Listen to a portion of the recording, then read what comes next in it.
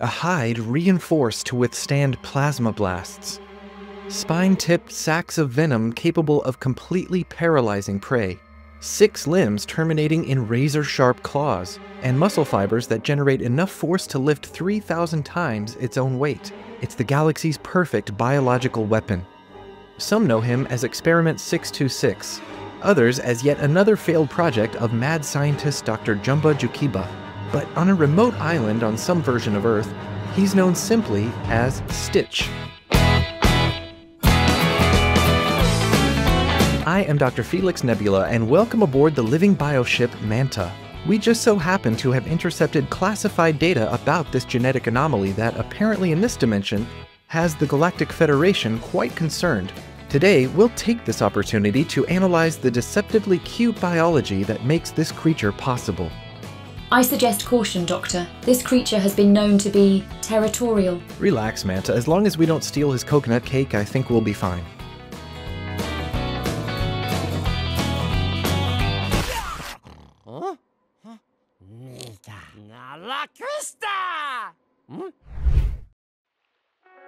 Descending into Earth's atmosphere now, approaching the Hawaiian archipelago. Excellent, thank you, M.A.N.T.A. Now, unlike many species we've studied, dear traveler, we're not seeking out the creature's native habitat for study. In fact, Stitch, as he's known, is not a member of any species.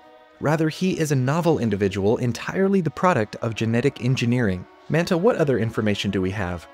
Stitch is the 626th experiment illegally conducted by one Dr. Jumba Jookiba on the planet Kwelt-Kwan. Long-range scans indicate that 626 contains DNA from at least 6 different alien predator species, each presumably selected for specific advantageous traits. Precisely.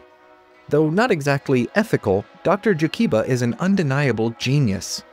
While Earth scientists were carefully splicing single genes to create glowing fish or pest-resistant crops, Jumba appears to have engineered an entire genome from scratch, combining traits that would naturally repel each other.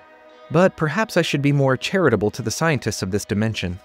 After all, their modern genetic engineering runs into several fundamental biological limitations, and modifying one gene triggers cascading effects throughout the organism. Creating a muscle protein that generates extreme force requires a skeleton that can withstand those forces, for example, while making skin dense enough to resist damage typically sacrifices flexibility. Such are the biological constraints that even advanced CRISPR technology cannot overcome. Yet Jumba solved these paradoxes. He created a being capable of lifting several thousand times its body weight without structural failure. An organism that maintains both incredible density and normal flexibility. A creature with a brain the size of a grapefruit that outperforms supercomputers. And by the way, all of this destructive potential fits inside a compact frame that appears harmless enough to be mistaken for a dog. Specimen has been located and additional long-range scans completed. Shall we analyze? I thought you'd never ask. Now, although Stitch can pass for an albeit unusual dog, that is not his true form. What we see here is the creature's natural design, if you can call it that. The most obvious departure from the traditional mammalian body plan of Earth is, of course, the presence of an additional set of limbs. Indeed, Experiment 626 is a hexapodal vertebrate, which on Earth is a contradiction in terms. An oxymoron? Actually, he's quite intelligent, but we'll get to that shortly. Anyway, as we've seen, Stitch can modify his morphology to imitate the familiar tetrapodal design. So where do these extra limbs go? Well, as it turns out, the 2 medial limbs actually retract against the torso via a sophisticated switchblade mechanism, quite unlike anything in Earth biology. This is possible because though his primary arms connect at the shoulder like a typical vertebrate, the second set attaches lower on the body at the lumbar region of the spine. When extended, these arms provide additional points of contact, allowing Stitch to climb with unparalleled efficiency or to manipulate multiple objects simultaneously. When retracted, they tuck away so effectively that the casual observer would never suspect their existence. Fascinating. How does this retraction mechanism function? Well, first, the shoulder blade of the secondary arm literally folds up against the body when not in use, creating a compact profile wherein the entire limb can be housed. Second, the lower arm slides along a groove in this folded structure, operating precisely like a switchblade knife. This process is controlled by two distinct muscle groups. As documented in Jumba's notes, which we've acquired at great expense, these muscle sets alternate between tensing and releasing in perfect synchronization. When the extension muscles contract, they unfold the shoulder blade and slide the arm outward along the groove. When the retraction muscles activate, they pull the arm back and fold the supporting structure flat against the body. From the exterior, and especially at a distance, one can observe no visible seam or bulge indicating the presence of hidden limbs. The musculature interlocks with incredible precision. From a neurological perspective, controlling 6 independent limbs is quite a challenge. We see in tangentially analogous cephalopods like octopuses a kind of distributed neural control, with ganglia in each arm handling local movement while the central brain coordinates higher functions. Neural scans of 626 instead indicate specialized brain regions dedicated exclusively to the secondary arms, with dedicated motor cortex tissue that activates only when these limbs are deployed. When retracted, these neural pathways go dormant, which conserves both energy and processing power. And when all 6 limbs work together, Stitch is capable of remarkable feats of locomotion and manipulation. He can scale vertical surfaces by using his secondary arms as additional anchor points. He can operate complex machinery with complete efficiency. He can also attack from unexpected angles while defending from multiple directions. Really, what we're seeing here is genetic engineering at its finest. What about those antennae that occasionally appear on his head? Are they purely decorative? Far from it. Like his extra arms, Stitch's retractable antennae are another specialized adaptation with astounding functionality. According to Jumba's technical specifications, these antennae serve as communication devices that operate on multiple frequencies. They can both receive and transmit microwave radio energy, something like a biological transceiver, and they most commonly operate in 2.5 GHz, identical to a microwave oven. This explains Stitch's ability to intercept and interpret various communication signals and even to function as a living audio amplifier under certain conditions. As you might have guessed, the antennae connect directly to specialized neural pathways in Stitch's brain, allowing him to process electromagnetic data as seamlessly as auditory information. This gives him an additional sensory dimension beyond the traditional 5 senses. He's able to perceive parts of the electromagnetic spectrum invisible to most beings, at least when the antennae are extended. When not needed, they retract into specialized sheaths in his cranium, completely disappearing beneath his fur. Like his arms, this retraction system uses dedicated muscle groups and neural controls. While undoubtedly designed as a tactical advantage for a weapon of destruction, like many of his adaptations, Stitch has found more constructive uses for this ability than Jumba ever intended. Do we have an insight as to why these experiments were conducted in the first place? Surprisingly, sort of. Experiment 626 is the culmination of Dr. Jukiba's lifelong pursuit, creating the perfect biological weapon. While the Galactic Federation considered genetic experimentation illegal, Jumba paid no mind, continuing to refine his techniques through hundreds of trials. Each previous experiment, from the sandwich-making experiment 625 to the weather-controlling experiment 619, tested specific traits that would eventually be perfected in Stitch. The singular purpose was the same throughout: an organism optimized for destruction, capable of dismantling entire planetary infrastructures.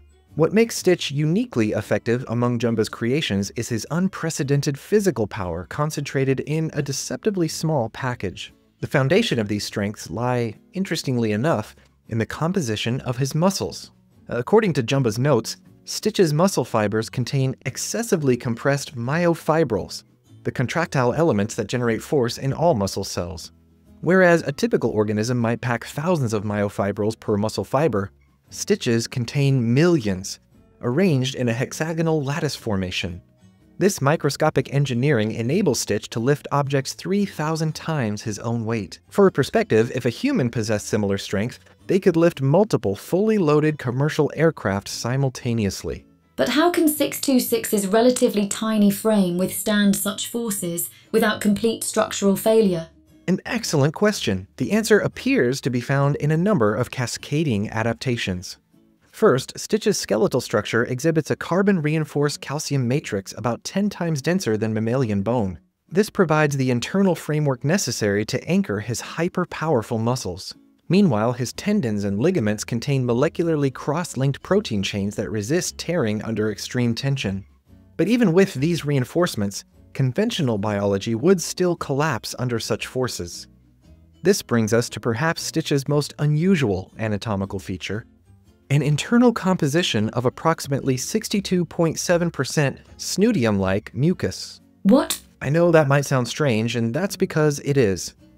Snutonium is a very rare and naturally occurring energy source that doesn't exist on Earth at all, and the mucus permeating Stitch's tissues shares a remarkably similar chemical signature. Analysis indicates that this substance functions as a sophisticated non-Newtonian fluid matrix, behaving like a liquid during normal movement, allowing flexibility, but instantly hardening under impact.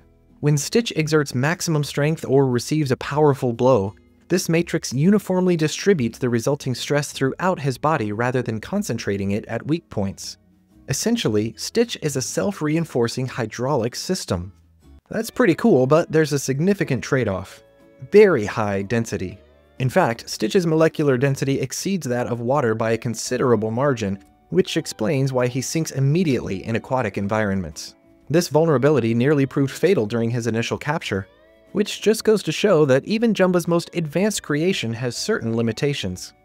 I have a question. What's going on with those dorsal spines? Great observation. Right in line with the theme of biological destruction, these spines connect directly to specialized venom sacs embedded within 626's spinal column, each of which contain a potent paralytic compound. The venom itself appears to be a kind of neurotoxin that causes temporary motor paralysis in most species, though fortunately without permanent damage. When not needed, these spines retract completely into specialized sheaths along the spine, becoming virtually undetectable beneath his fur.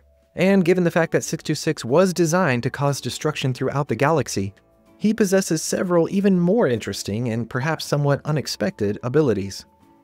As previously mentioned, Stitch is an excellent climber. Scans reveal that this is partly due to the fact that his paws contain millions of microscopic setae, hair-like structures that create van der Waals forces between his paws and virtually any surface. Manta, could you give me a definition of van der Waal force? Van der Waals forces are weak electrical attractions between molecules that occur when temporary fluctuations in electron distribution create brief positive and negative charges. Right, so when electron clouds of different surfaces interact, they create weak but numerous attraction points. And it appears that Stitch possesses approximately 100 times more setae than a gecko, which allows him to support his considerable weight even when hanging upside down from smooth surfaces like glass or metal. Fascinating engineering. But what about his intelligence? A creature with such physical capabilities must have significant cognitive limitations. I'm glad you brought that up. In fact, contrary to your earlier thought, Stitch is no moron. You see, Stitch possesses what Jumba proudly termed supercomputer intelligence, housed within a brain approximately the size of a mandarin orange. Scans of the neural circuitry reveal unprecedented neuronal density, approximately 100 billion packed into a space 1/8 the volume of a human brain. And it should come as no surprise by now that much of this creature's intelligence is devoted to, well, destruction. It appears that Jumba embedded some kind of elaborate behavioral algorithm throughout Stitch's limbic network and frontal cortex, essentially programming him for chaos. These neural pathways appear to have been designed to trigger the release of dopamine exclusively when engaging in destructive activities. It sounds like a biological reward system for mayhem. Exactly. And yet, this neural complexity came with an unexpected vulnerability. After Stitch's creation, Jumba was apparently arrested before he could fully charge Stitch's molecules in a fusion chamber. What does that mean? Great question, and for now at least, the idea of charging molecules will remain a mystery known only to Jumba himself. If I had to guess, it probably involves a final stabilization process in order to align the experiment's quantum molecular structure, an interruption to which would leave its neural pathways unstable at the quantum level. But that's just a guess. In any case, this incomplete molecular charging led to what became known as Stitch's glitch. Periodic neurological malfunctions during which his brain would revert to its original destructive programming before eventually shutting down completely. Now, apparently, during these glitch episodes, Stitch would experience seizure-like symptoms as neural pathways misfired. temporarily overriding his developed personality and returning him to his factory settings, so to speak. Amazingly, however, this glitch was eventually resolved, not through technological intervention, but through emotional connection. Perhaps Stitch's brain developed capabilities beyond even Jumba's understanding. So the most dangerous aspect of Experiment 626 wasn't his strength or destructive capability. Precisely. It was his capacity to choose his programming. In fact, I would say that the biggest takeaway from our expedition isn't the brilliance of Jumba's design, but how biology managed to transcend it. Even in the most meticulously engineered system, life always finds ways to adapt. Fascinating. Perhaps we should recruit him. Drat, it appears that our crew roster is full. Maybe next time. For now, dear traveler, feel free to take a brief respite. When you're ready, you can choose our next adventure on the screen in front of you. Until next time. Brace yourselves. Beginning ascent in 3, 2, 1.